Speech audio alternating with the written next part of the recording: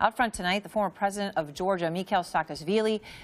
Good to have you with me, Mr. President. I know that you knew Boris Nemtsov. You knew him well. As a matter of fact, you saw him a week ago. You dined with him. You were having a glass of wine together, and you talked about this issue of poison.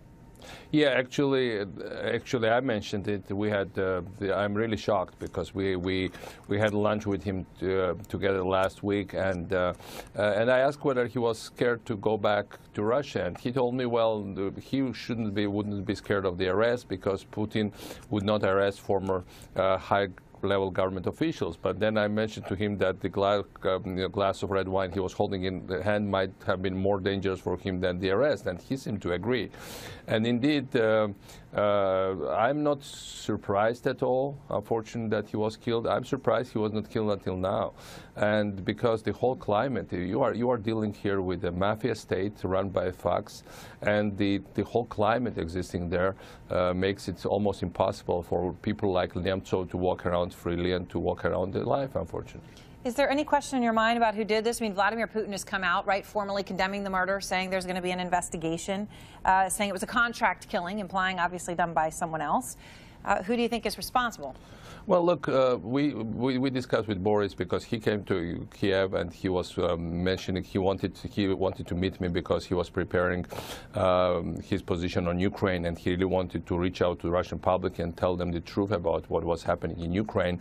He was telling me about some Russians that were doing this job together with him, you know, I'm head of the Council for Ukraine's president, so he was interested in the position of Ukrainian government and the more information about what was really happening.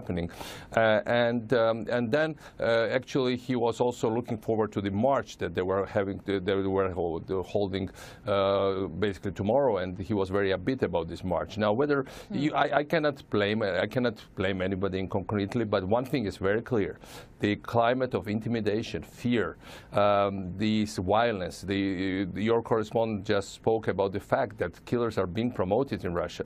Nobody was punished for Yushchenko. You know, this guy who killed Litvinenko was promoted to become a high-level parliamentary official in Russia. There is this climate where this kind of things are made possible. That's what mafia state is all about. You reward your hitman. You make this atmosphere, intimidation as your main weapon, and that's unfortunately what's happening inside Russia and what's also is projected outside Russia. All right, well, President Saakashvili, thank you very much.